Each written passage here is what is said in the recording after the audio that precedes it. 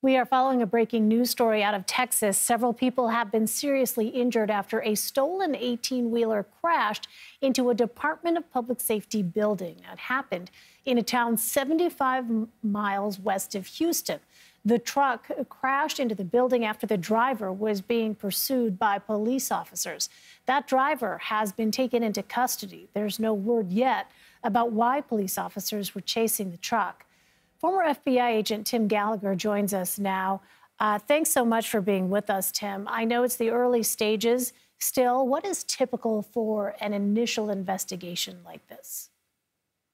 Sure. As you're saying, it's still early. Details are still coming in as we speak. But the FBI is going to work hand in hand with the local police and state law enforcement authorities on site, treating this. You're going to treat it as an act of terrorism, probably until you can prove that it's not, right? Obviously, it's a criminal act, but what was the intention behind the bad actor who drove this truck into the facility? Running down any known associations that he may have, the details behind how this truck was stolen and that sort of thing.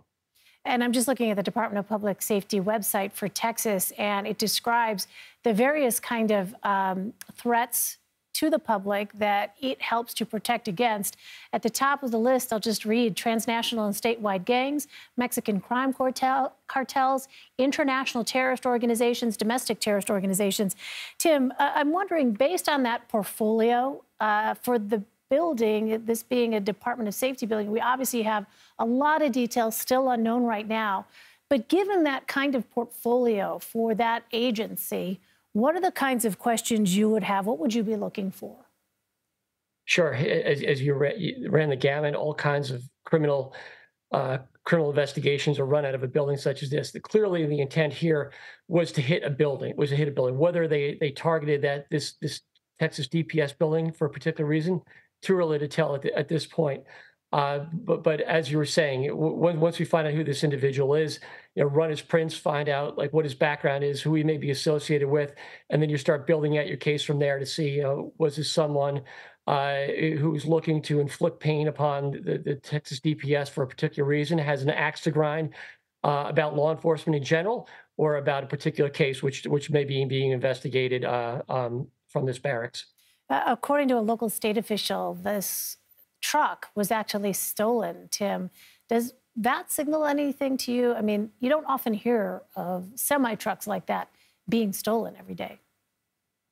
No, back to around 9/11, we were looking at trucks as weapons, right? Even back before that, going back to Oklahoma City, where we had a rental truck, the first World Trade Center attack, a rental truck, to actually have a truck stolen and being used as a weapon. To kill individuals, that's not that common. And so you're looking to see, like, were they looking for a particular payload on that truck, something that was really heavy, that would inflict maximum damage or potentially be combustible. But you're right, this is not something that you'd see in your normal vehicular assault case. And again, for our viewers who maybe are just joining us, a lot of unanswered questions right now as we continue to look at footage there out of Texas, where a truck believed to be stolen crashed into a building where the Texas Department of Public Safety at least had some staff.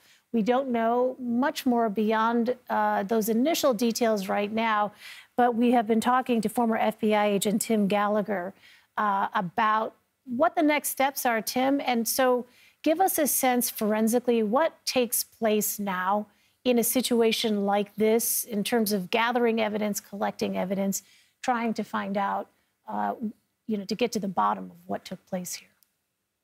Sure. You're looking to eliminate the threat to public safety, the immediate threat to public safety. That's job one at this point.